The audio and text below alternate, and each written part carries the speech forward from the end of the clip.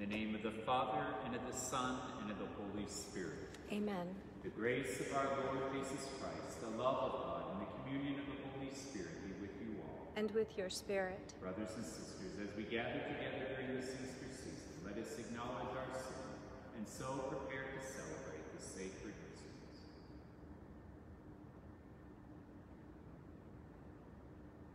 Lord Jesus, you raise us to new life. Lord, have mercy. Lord, have mercy. Lord Jesus, you forgive us our sins. Christ, have mercy. Christ, have mercy. Lord Jesus, you feed us with your body and blood. Lord, have mercy. Lord, have mercy. May Almighty God have mercy on us, forgive us our sins, and bring us to everlasting life. Amen. Let us pray. Grant, we pray, Almighty God, that we who have celebrated the Paschal festivities may by your gift hold fast to them in the way that we live our lives. Through our Lord Jesus Christ, your Son, who lives and reigns with you in the unity of the Holy Spirit, one God, forever and ever. Amen.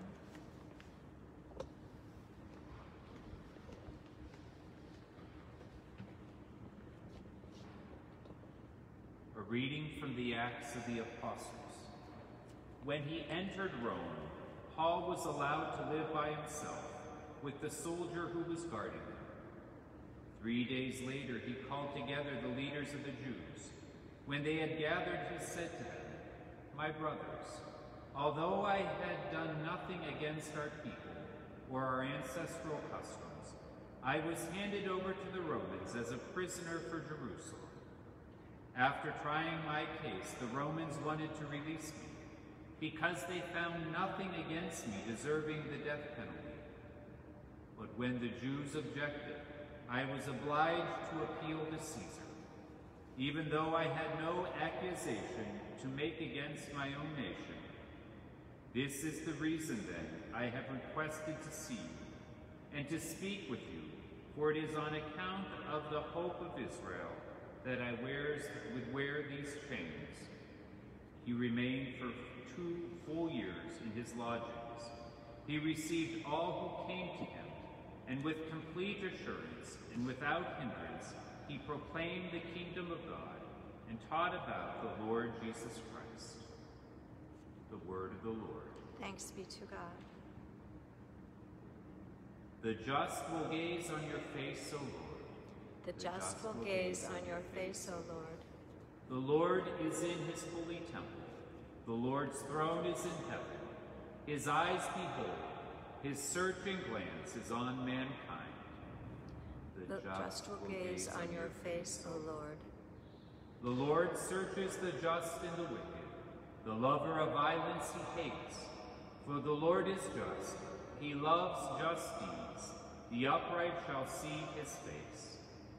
The just will gaze on your face, O Lord.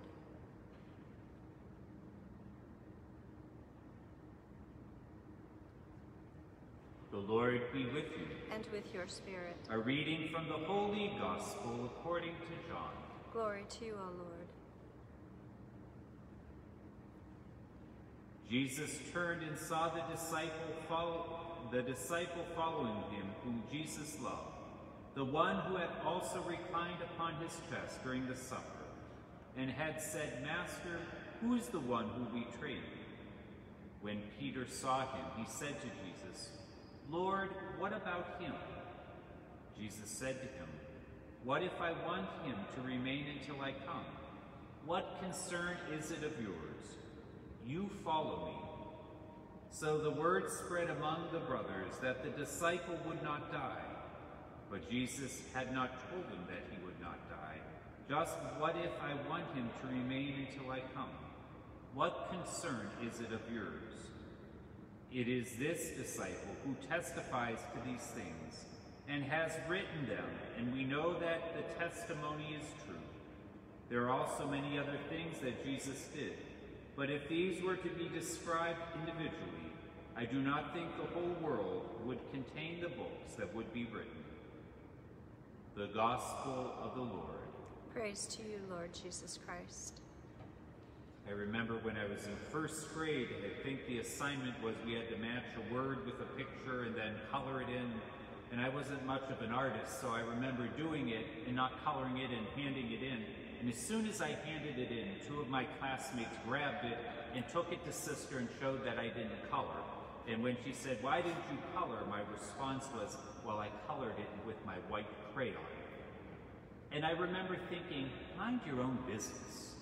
And how often in life, whether we're in first grade or older, we find ourselves more concerned with what you're doing, or what she's doing, or what he's not doing. And we see that in the gospel. Peter's concerned about the beloved disciple.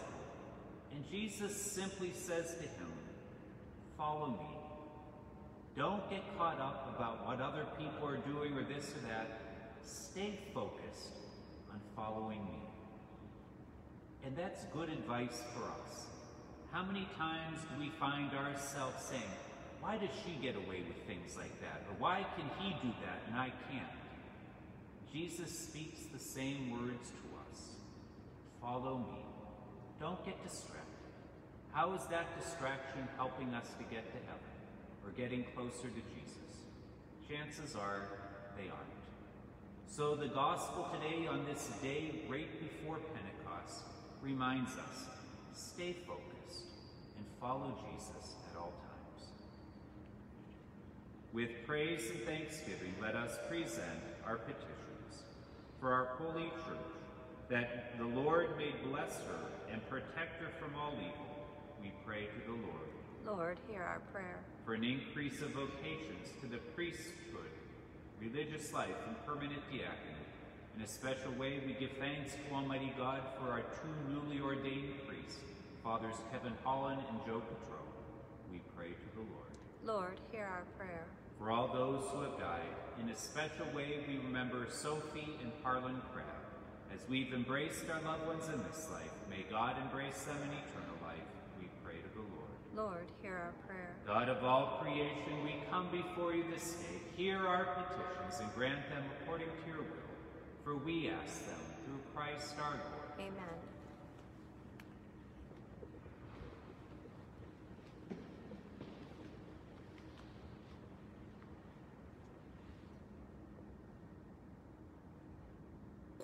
Blessed are you, Lord, God of all creation, for through your goodness we have received the bread we offer you. Fruit of the earth and work of human hands, it will become for us the bread of life. Blessed be God forever.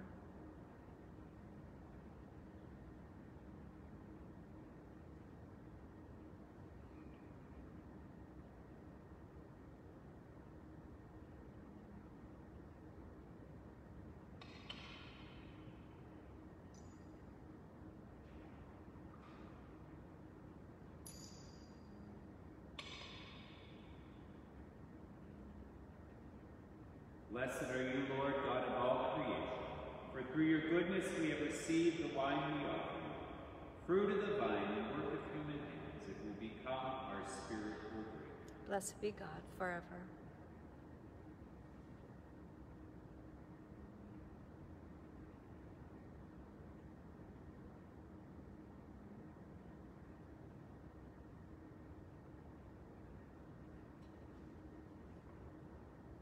Pray, sisters and brothers, that my sacrifice and yours may be acceptable to God the Almighty Father.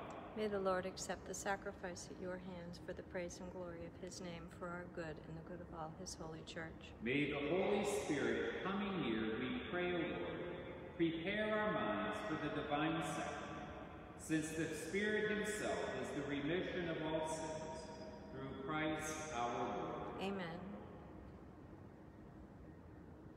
The Lord be with you. And with your spirit. Lift up your hearts. We lift them up to the Lord. Let us give thanks to the Lord our God. It is right and just. It is truly right and just, our duty and our salvation, always and everywhere to give you thanks, Lord, Holy Father, Almighty and eternal God, through Christ our Lord. For after his resurrection, he plainly appeared to all his disciples, and was taken up to heaven in their sight, that he might make us sharers in his divinity. Therefore, overcome with paschal joy, every land, every people exalts in your praise, and even the heavenly powers with the angelic hosts sing together the unending hymn of your glory. they acclaim, Holy, holy, holy, Lord God of hosts, heaven and earth are full of your glory. Hosanna in the highest. Blessed is he who comes in the name of the Lord. Hosanna in the highest. You are indeed holy, O Lord, the fount of all holiness. Make holy, therefore, these gifts, we pray, by sending down your Spirit upon them like the dewfall, so that they may become for us the body and blood of our Lord Jesus Christ. At the time he was betrayed and entered willingly into his passion, he took bread, and giving thanks, broke it, and gave it to his disciples, saying, "Take this, all of you, and eat of it, for this is my body, which will be given up for you."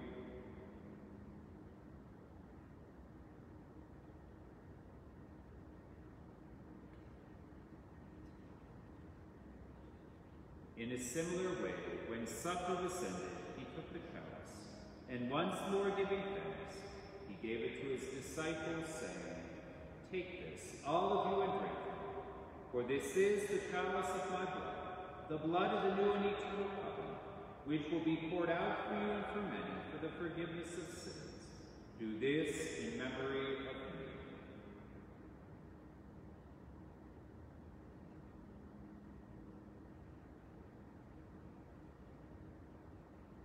The mystery of faith. When we eat this bread and drink this cup, we proclaim your death, O Lord, until you come again. Therefore, as we celebrate the memorial of his death and resurrection, we offer you, Lord, the bread of life and the chalice of salvation, giving thanks that you have held us worthy to be in your presence and minister to you. Humbly we pray that, partaking of the body and blood of Christ, we may be gathered into one by the Holy Spirit. Remember, Lord, your church spread throughout the world, and bring her to the fullness of charity, together with Francis our Pope and Lawrence our Bishop and all the clergy.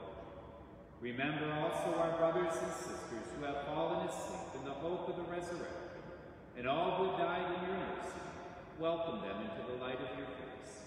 Have mercy on us all, we pray, that with the Blessed Virgin Mary, Mother of God, with blessed Joseph, her spouse, with the blessed apostles and all the saints who have pleased you throughout the ages, we may merit to be co-heirs to eternal life, and may praise and glorify you through your Son, Jesus Christ.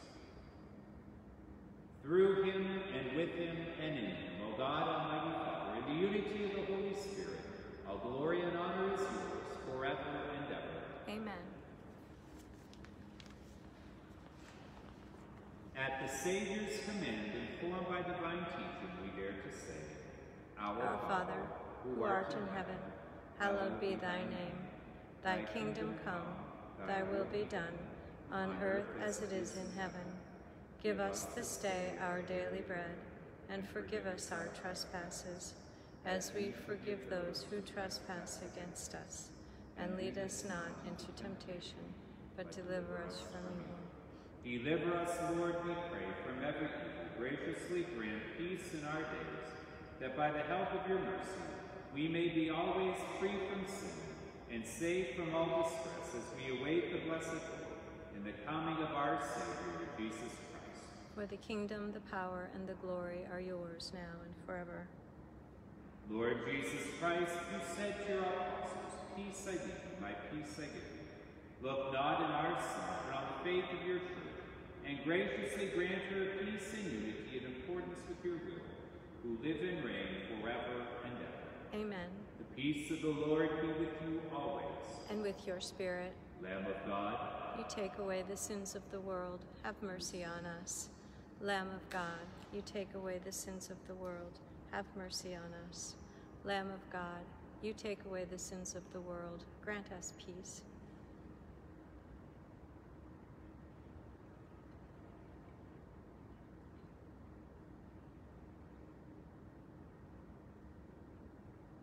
Behold the Lamb of God, behold him who takes away the sins of the world.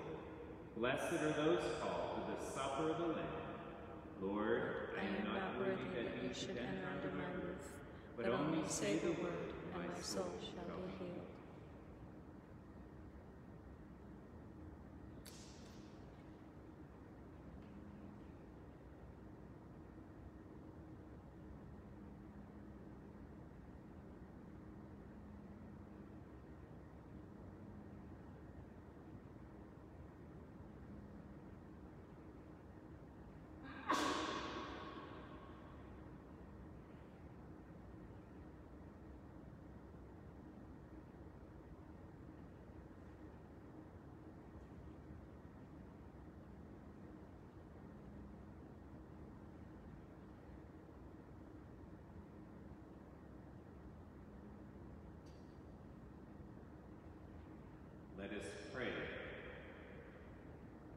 Hear in your compassion our prayers, O Lord, that as we have been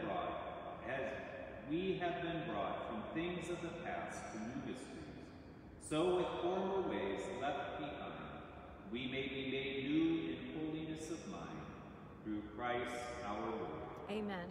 Thank you for tuning in and praying with us this morning. Just a reminder, today's Saturday, we have confessions from 3 to 3:45, and then we will have Mass via Facebook live stream at 4:15.